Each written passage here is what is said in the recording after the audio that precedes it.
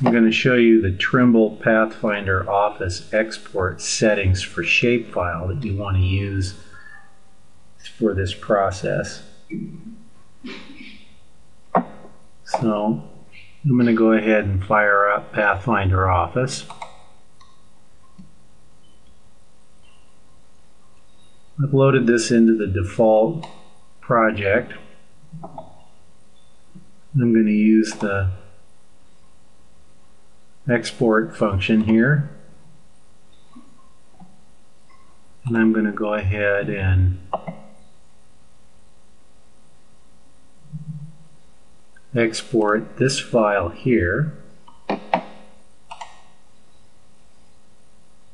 I'll just show you the properties that are important to have set correctly. You want to export positions only if you're using this file for a track log to Geotagged Photographs. You do not want to record export features. Go ahead and combine all the input files. And this is the important part here. I've set this to show the correction status, but what you want to make sure you have set on for the date recorded, the time recorded, and the position. Those are the three values that you have to have present per observation, GPS observation, in order to geocode the photograph. Go ahead and export this file. No projection file has been found, that's fine. It's that long. I'm going to go ahead and overwrite this file. It's going to be called position point. While that's working, I'm going to go ahead and fire up ArcMap.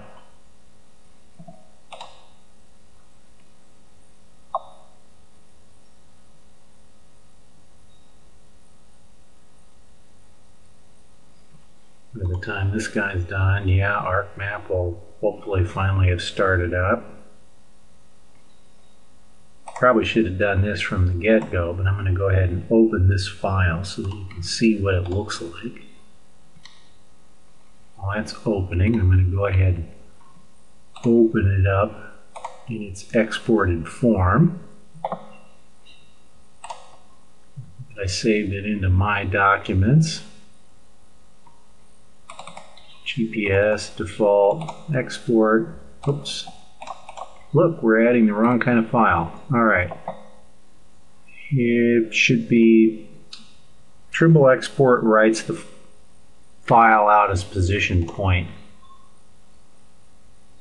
There's no spatial reference. You didn't have a projection file that went with it. I'm going to go ahead and close that. Okay. So here it is. ArcMap. Here it is in PFO. You can see that the same data. I'm going to go ahead and open the attribute table. Here we have, I've included the correction data, the date, the time, the latitude, and the longitude. So what you can do now, just export this file. I'm going to go ahead and it's going to go right back into the file where Trimble shot it out. Export output 5.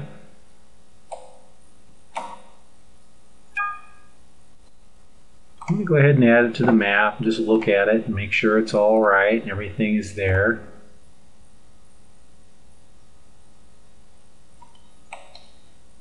Here it is. It's all correct. Only information appears to be present. Oops. I'm going to go ahead and now open this file.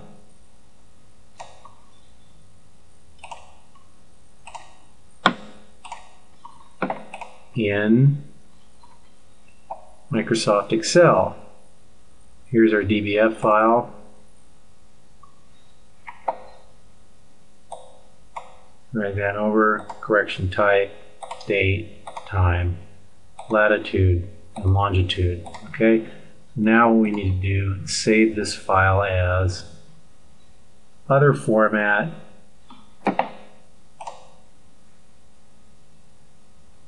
CSV, comma delimited, CSV.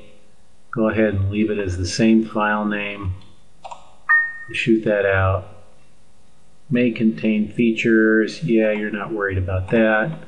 Close this file. Don't need to save it there. Now we're going to upload this to GPSVisuzlizer.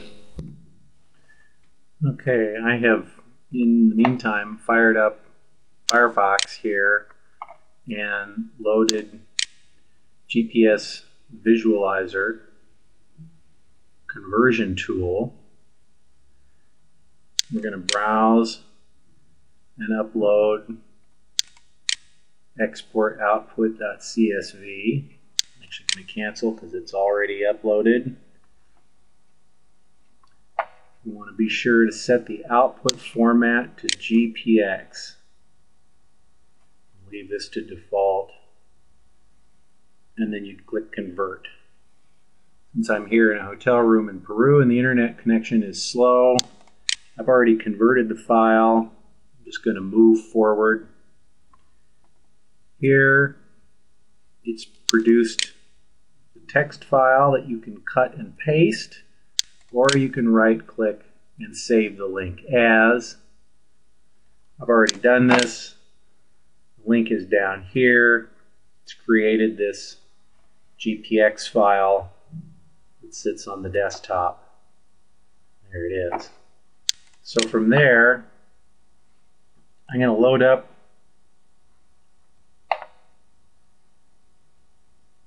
RoboGeo.